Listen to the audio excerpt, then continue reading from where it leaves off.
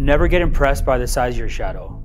Always stare into the sun. Don't get too impressed with yourself because it's very fleeting and it could be gone tomorrow. You have to continuously be stretching your vision. I find what a lot of times happen is we get into these groups of people, start competing at that level, then you get to the top of that level and you're like, man, I'm killing everybody, I'm crushing everybody. As soon as you get to the top of a level, you have to instantly start competing with the next level, or else you're gonna start looking at your shadow, being like, oh, you'll go to the awards gala in Edmonton. You have your wheelbarrow. Right? There'll be some first place, there'll be some second place, there'll be, you have a lot of trophies, but you got to leave that thing going, now I'm at the bottom of the next league. Now I'm in the pros. If you spend too long looking at the people you've already competed with and already passed, you're going to stay there. So you have to shift your mindset to look and go, you know what? This month was big as a junior broker, but now I have to redefine what big is as a senior broker to compete with the pros now and not get too impressed.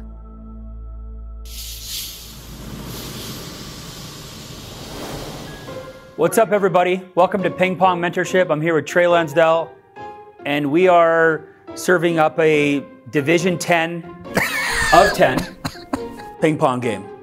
If you've seen ping pong before, this does not look like ping pong, doesn't resemble ping pong. We do have rackets, but hope you're not here to be impressed. But we're gonna have some fun today. We're gonna get some questions answered. So, you ready? I'm so ready. I've never been more ready. Okay, let's go. You've never seen a player like me. I'm gonna give you some layups, like just some easy. Okay, there we go. Oh, there we go. Okay. I meant to do that. I wanted to see you dive for it into the chairs. Oh boy. Okay, let's go again here. Sorry, that was too hard. That was aggressive. It's just a game, Steven. There we go. All right, man. That's good. You want to ask? Why don't we start with a question? I have a question. So, in the early stages of your career, when you're just standing there looking at me, it's scaring me. Yeah.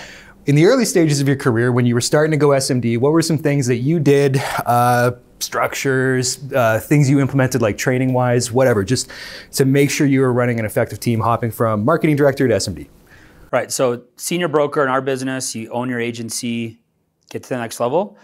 The first thing that I'd recommend is making sure that you have a really good staff member. So now when you become a senior broker, you have to focus on things like operations. So I think one of the biggest mistakes people make, honestly, they get to SMD, they don't have a world-class assistant. They don't have anyone that does their paperwork. They don't have anybody that answers their emails. Because when you become a senior broker, you can either stay self-employed, you can run a business. Most senior brokers in this industry stay self-employed forever. They came here to build a business. They stay self-employed forever. Why is that? Well, it starts with not having an operations team. So I don't care if it's a girlfriend, a spouse, whoever, you need an operations team to start doing your paperwork, your admin, some onboarding stuff with agents to hand off that stuff. Not just someone who does paperwork, but someone that runs like operations of the internal part of your business. When I was making 150 grand a year, I was spending 40,000 a year on staff, right? So you can't be afraid to invest in a good admin person. Like I've had my awesome assistant for 8 years. And you have to invest in good people. So I'd say that's one big thing. Okay. And then team-wise, what would that look like? In terms of what? It's a good question. I don't even really know. Like, how are you running trainings? How are you orchestrating your team, managing your team, like outside of the operations side of it, but like at the agent level? Well, so you're going to be plugging in probably to a bigger training with all of us, but you have to start to build your own identity within the team now. So now you're not a junior broker, you're a senior broker. So you have to have some kind of a training with your team, exclusive to your team, that builds the camaraderie and the pride of your organization. So you want to build something, it's like an entrepreneur now. You want to build an identity within the team identity. And that's another big thing that I think a lot of people are challenged with, is they rely on their senior partners to run all the trainings, which we'll all be a part of, but they don't have an identity within the team. So you got to figure out what's your team identity going to be. Have you thought of that? I've thought about it. How did you build yours? Wrote it down on paper. I wrote 5 or 6 things down in 2009, exactly what our identity was going to be. Like stuff like we were the hardest working, best trained, the tightest. So you write down 4 or 5 things, and then you start thinking, okay, how do we become the tightest team? Lots of events in my house. How do we become the best trained? Closing training on Monday nights, right? How do we, the sharpest team? Talk about dress code. showing up early, growing your identity, shaving off your 4-foot beard, right? All the changing your yellow hair to something professional, right? Yeah, that's good. I've thought about that, but actually like building it out is. I think what I would do if I were you, I would sit down with you and Ash. I would write down our agency. Who are we? Stay aligned with obviously my vision, but who are we within the team? Who do we want to be a year from now? We're going to come back to Edmonton event a year from now as a first year senior broker team. How do we want to show up, right? And get crazy with it. Make sure that people on your team know what they're joining, right?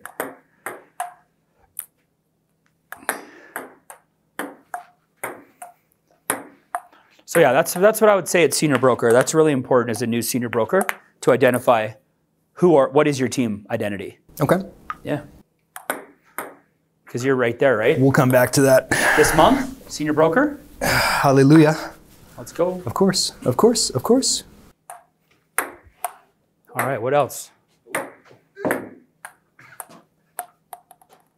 So, like we had a really good year, right? And I wouldn't like say it was an amazing year, but we had kind of an explosion in like production, our numbers, all of that. Mm-hmm. How do you go from a point where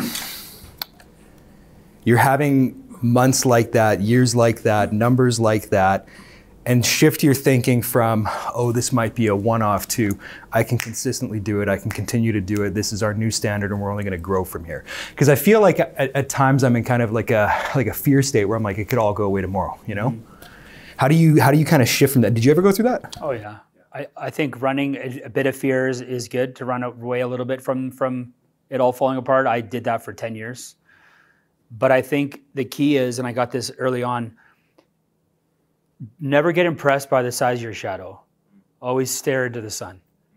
So you can't get impressed. You have a big month, don't get too impressed with yourself because it's very fleeting and it could be gone tomorrow. So you have to continuously be stretching your vision. I find what a lot of times happen is we get into these groups of people, junior broker, associates, you start competing at that level, then you get to the top of that level, and you're like, man, I'm killing everybody, I'm crushing everybody.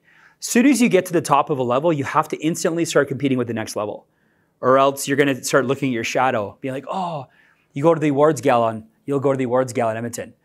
You have your wheelbarrow, right? There'll be some first place, there'll be some second place, there'll be, you have a lot of trophies, and you're leaving, and you should be proud of the year that you had, but you gotta leave that thing going, now I'm at the bottom of the next league.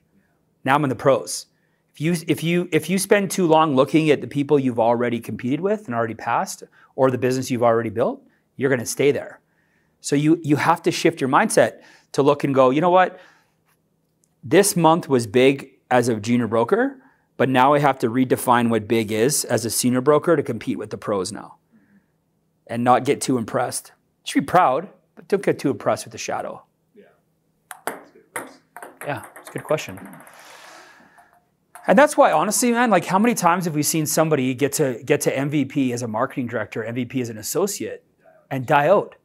Literally, they used to call it the curse, right? That curse has been broken recently, years, but you become the MVP and then you flatline for a year or two. Why? Because they never take their thinking to the next level. They get so impressed with the year they had, with the people they beat, the competition they smacked, but they realized that all the studs and studettes go to the next level, and they're still competing with the same people. They're competing with people that weren't even licensed when they got their last big trophy, and now those people are at their level. So you really got to keep things in perspective. Yeah. Whoa, nice hit. Yeah. We're getting better. Is Ash excited for senior broker? She is. We're like, we just can't wait to be there, you know? Yeah. Do you guys do a team meeting weekly? We are going to now. We used to. Oh, right. You told me you got rid of it. Yeah, and then we rescheduled it. Yeah. So it's just like trying to create the framework now for everything we need when we go S&D. I want it to feel like nothing changes when we sign the contract. Yeah. Like it'll all feel like, oh, we're just in some different chats now. Ooh. Yeah, so get things set up now, right? Yeah. Leads to my third question. Yeah. So what are some mistakes or traps or hurdles you see guys fall into the SMD contract, but even higher than that that one should avoid? Well, there's something called the six-figure trap. So what happens is you get to the highest contract, and it's no secret that our company has the best agency contract in the industry. It's not even close. It's why we bring a lot of people over. You get the agency contract, you start making more money than you ever have. You make more money on less effort. A lot of senior brokers' vision is tied to income, and they're making more money than they ever had, more money they ever thought they would when they started. And they get to that level, and they might say they want more, but their actions is that they've arrived, and they're not pushing through. So the faster that you can go from 1 to 2, the better. The faster that you can go from 2 to 3. See, I never wanted my income to start with the same number the next year. Don't get caught at 150, 160 for 3 years. Spend 1 year between 1 and 200. And then you spend the next year going from 2 to 3, and then next year from 3 to 4. And if you just did that, 10 years from now, you'd be at 7 figures. It's a simple game plan. I was obsessed with progress. Progress. Don't get comfortable. Don't look at the leaderboard and think two recruits is a big deal because you're in the top 5. You really gotta set the standard of what you want, compete with the top performers, and then just chunk away at your income, your business. Every year, every number gets a little bit bigger. And if you stay consistent on that, you'll never be complacent.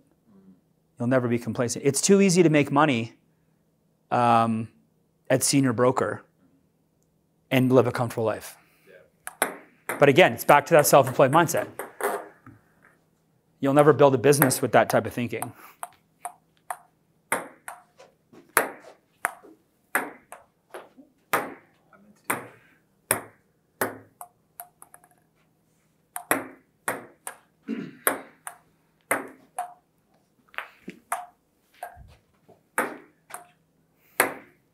I think we're breaking rules.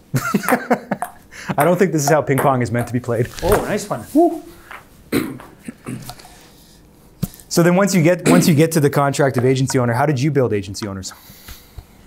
Because obviously some are better than others. I mean, most people will just get to the contract, they'll sit there, they'll never go beyond it, and they'll never even build one outside of them. Well, the key to building agency owners is you have to get lots of different legs going. You cannot wait for people. Sometimes the people who I thought were the next 3 agency owners, they weren't 1, 2, or 3. They're like 5, 6, 7. You cannot look at your team. Like you can predict, you can be like, man, I think these 3 would be the next 3 and let's pour into them, but you can't have the mindset of like, they're going to be the next 3. One could quit tomorrow. So the key was I got lots of options, lots of different people fighting for that level. And I wasn't focused on just a certain number. I wasn't just focused on the next contract. I was focused on 5, 10, 50. Now I'm getting to 20. I'm focused on 25. I'm 30. I can see 40 frontline senior brokers. And that takes lots of width, right? Lots of different people engaged. Because as soon as you start building this thing on 1 or 2 different legs, and even if you have 3 studs in a leg, it's all part of one team. It gets this vibe of like they need you and your message doesn't land, right? I would just look at kind of how I built my business, the one you came out of, and just model it. I looked on the system today, including maps. If you drill down to 100%, I have 19 and a half MDs in my base shop. 19 and a half. That includes all of them at 100%. So there's actually like 30 in the downline, but I have 19 and a half in the base shop.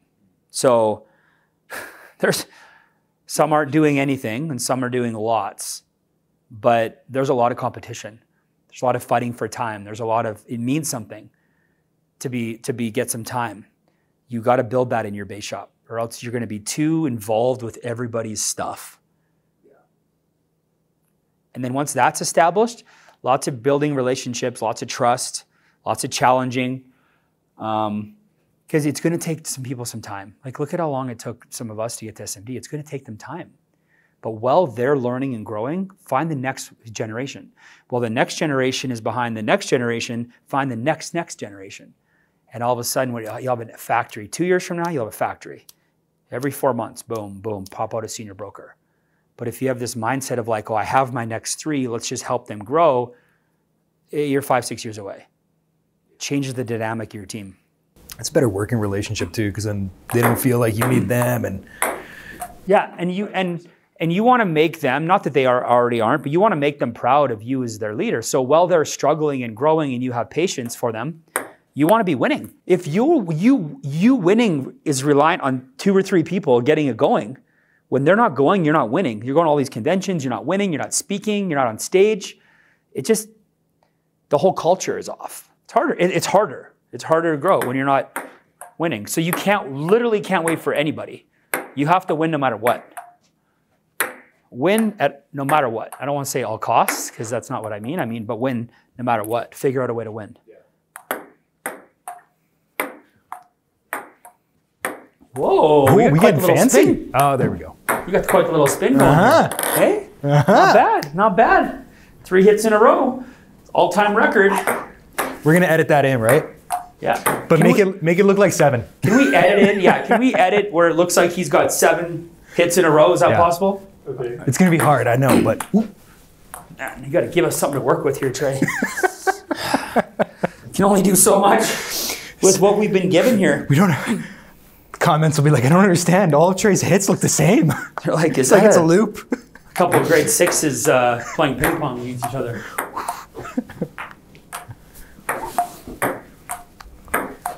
There we go. Here we go. Okay. Oh, okay. Okay. It's getting dangerous. Work up a sweat yet? Why don't we do one more question? What else should we talk about? It's not on my list of questions, but what are some holes that you kind of see in my business or a business like mine that should be addressed, should be fixed? I think the holes in your business are probably very similar to the holes in a lot of people's business. I mean, you've obviously grown a lot. I think you've patched a lot of your holes the last 4 months. Like we talked, like you're really talented. So for you making income here, being self-employed for you is not hard. You're really good at self-employed. You're really good at like, you need to do something, you get it done. You just find a teammate, you find that teammate. You got to write 100,000 points, you'll find it. The key now is duplication. How do you transfer what you're good at to your teammates?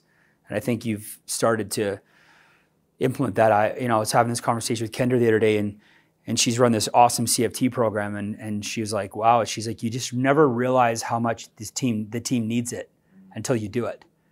So I think for you, it's like you're competing with some pretty heavy hitters in the team. You have to have the mindset of even if they work 24 hours a day, if you got 5 people if you got 10 people that work 5 hours a day, you got 50 hours in the day. Well, those people, how good are they at making a call? How good are they at booking a meeting? How good are they at doing a sale? How good are they at getting a result, getting a referral? It's not who works the most hours, it's who has the best trained team. And if you can grind and work hard and duplicate better than anybody else, there's no competition.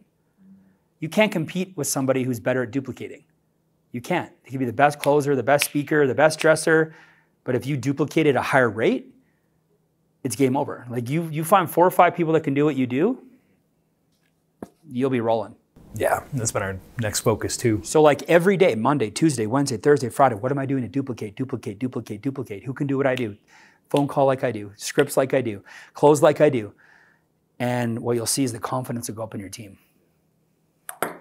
So that's the secret weapon. I just gave it all away on social media. There you go. Whoa, corner shot. Oh, beer pong. You used to play beer pong. So when you told me you played Pong, it was beer pong. There was Pong, okay. But different. Your shoes have new grip. I could have let that fall, but I hit it back anyway. It still got the point. So. It's these chairs. What's the score? It's 2-0. Oh, that was your point. See what happens when I play with my left hand? Sorry, did you say it's 2-1 now? It's 1-2. Oh, okay. I'll let you have it. 3. We'll go to 5. Okay. All right. Oh. All right, 4-1. 1-4. Good game. We ever playing again? What's that? Got to train for 500 hours. Yeah, he's got to go train. Train for 500 more. We'll be back. Oh my God. Thanks for joining, guys. If you like this training, make sure to watch this next one because I know you're going to love it.